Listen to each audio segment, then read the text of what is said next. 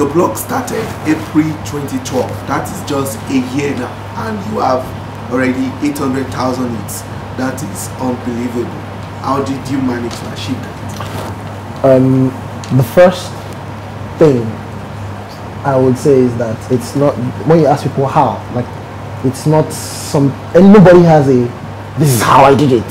Anybody that says that is only saying it in retrospect after thinking about it and all of that. We sort of stumbled through some of these things.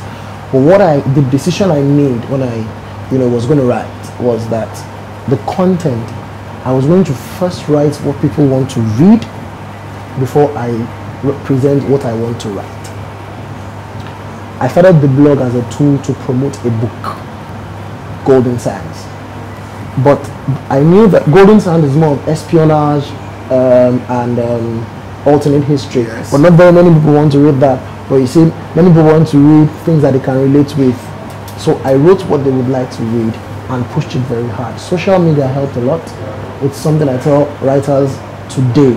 If you're a writer today, especially in Nigeria, where the structures that cover publishing, promo, PR are not so there, you have to use social media a lot to push your stuff, and I think it helped. I discovered that most of your protagonists and most of your characters are female and ladies. How easy is it for you to go into the mind of a lady? Is it that pretty much work? My brother, it is not easy. That's right. The first thing. Women are, there's this joke I see, there's a book about men and it is this small. Understanding Men is this small. And then there's this other book, Understanding Women, and it is and it's that big. On a serious note, it is a lot of work, like, to create a character, make the character not one-dimensional, but have life, have nuances, have things that make a person human. And when you create somebody that is not of your gender, you actually have to take time to study that gender very well. Your blog, TL Space, from my investigation, is about the biggest literary blog in the country.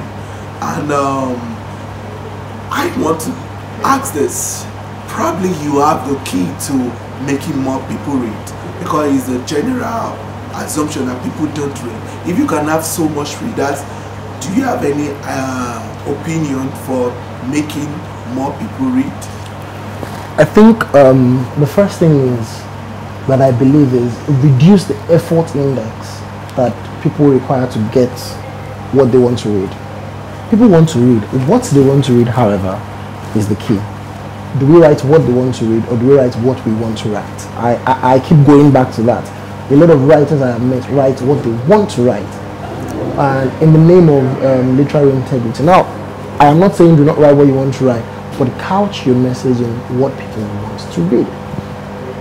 The truth is, the traditional paperback books and all of that, they still have their place, and I've published 2 of them, so they still have their place. But we need to bring the writing to the people today. 80% of the people that read my blog access it from their mobile phones. So we need to make our writing, good writing, available to people on platforms that they are familiar with, that do not require them to leave their very busy schedules to get to. And that's the key. For my blog, I post on Monday mornings. And I target when I know people are in transit, so that between the ride, for those that are in buses or those that are in BRT or that the driver is taking, between the ride from home to work, I post at midnight, and then I announce the link around 5 when I know people are in Lagos and all the missus are leaving home, so that between the time it takes them to leave home and get to work, they will have read it, and then they can still, those that don't read it at that time can still lunch break to quickly read it. That way, deliver it to them in media that they don't have to make an extra effort out of their regular schedules to do. After that, people will go out of their way, but the first pull is that way. I want to ask if you have other agenda, what you want to achieve with your writing, maybe political or social, or do you have any such agenda? If there's no writer that will not have a beyond entertainment value in his writing. There's always something you're trying to say. I always use Animal Farm as a classical example of this. You can read Animal Farm on different levels, on many levels. You can read it as pure entertainment. You can read it as a commentary on the Russian Revolution. You can read it as a commentary on human nature in general.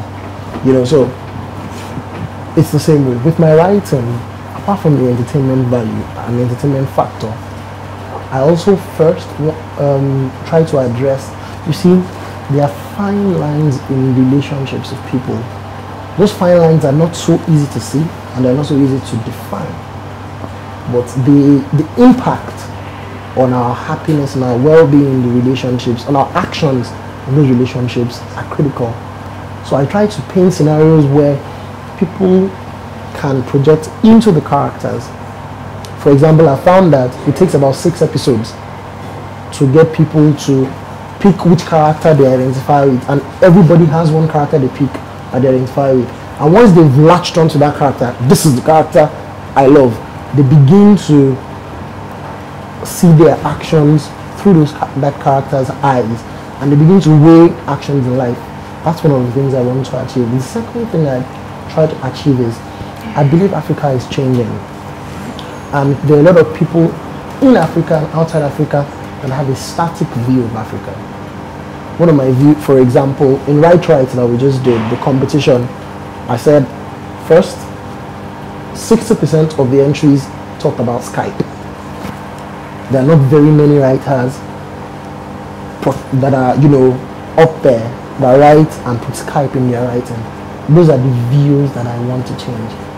In Africa, there is a ShopRite. In Africa, you know, people propose with diamond rings and not with a bata drum. Today, I mean, those are the things that I intend to, the views I intend to change. There is this quote thought that says that writers are creators. Some writers believe they are creators, even co-creators with God, because they deal in words. And you've created a number of characters, some that your fans are falling in love with, some that your fans have deep emotions towards. How do you feel about this? Are you scared with the theory that probably you're writing something from the parallel world? Do you believe in this mythical stuff of parallel world writing and all that? What's your opinion about all this? I think first, all the parallel world things are things that we writers create to make people feel that we are mystical, magical beings. So you don't believe in it? I do not believe in it. I believe that we draw on what we see in this world, and I believe we draw on the power of our imagination. But having said that, I get feedback from, one of the beauties of blogging and all of that is that I get feedback from my writers, from my readers, sorry, a lot. And some of the feedback has been touching. How do you mean? You know, I write an episode and someone tells me, you know, this is my life right now. This is what I am going through right now. I write an episode and the person remembers when they were in that situation, or they tell me that there's a lady that was exactly one of my characters in Finding Hobby, Onye Clegg. She was chatting her friend, and the friend told me what she was saying. You know, she was saying that she was about to lose her mind. She was thinking, and then she read the story and she saw that there is more to life than this thing I'm about to kill myself about. You know, so it tells me that there are people out there that when they see those characters, they see themselves, they see their lives in those characters, and it helps them to, you know, make some decisions. It helps them, it brings perspective into some things that are going on in their life. And that's something I just love the characters and want to have fun. There is a belief that is gathering momentum at the moment that Africans are being defined by the outside world, and there is a feeling that we need to define our home world. What is your opinion about this? First, I need to say that the one of the things that elucidated that the best was Chimamanda's speech, where she talked about the danger of a single story. Oh, yeah. Now, the truth is there is a single story, fine, and the West has their role, but I am of this school of thought again that we have our role, and I don't believe in blaming outsiders continually for what we have in our power to change.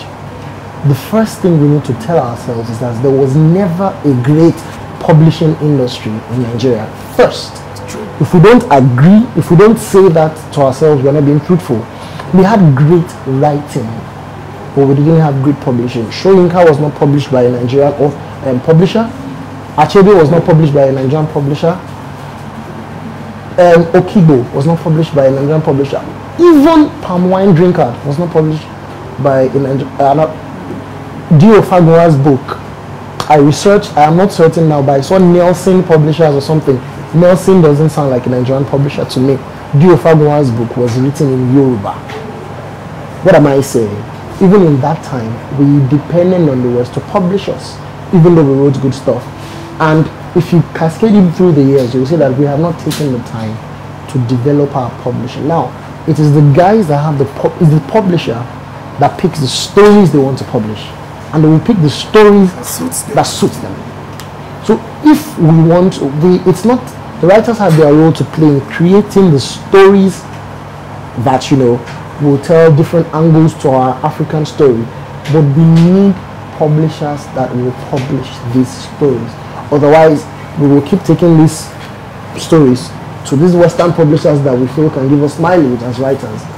And they will keep it. See, after Soyinka and them, their set, the next set was people like Okendibe, Pius Adesomi.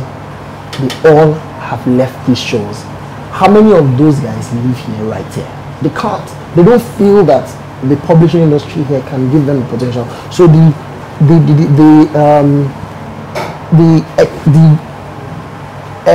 what's the word I'm looking for now? What it seems that writers here look forward to is write a very good book, get it published, win an award, get recognized internationally, and then get whisked away by some university, some abroad, begin lecturing there, and begin writing there. You see, that's what happened, and it seems like that's the reward. Escape from this Nigerian publishing industry that will not do you well. And amongst the ones that are in my generation, there are many that are already written on the shores of the country that let me just have my break. Now, I do not say they are bad people. I'm not blaming anybody. I'm just saying what is happening. I'm trying to paint a picture so that we don't have illusions. The thing that needs to happen is to build a proper publishing industry here. In the country here. Thank you very much, Tunde Leye. It's been nice talking to you. It's been very nice talking to you too, sir.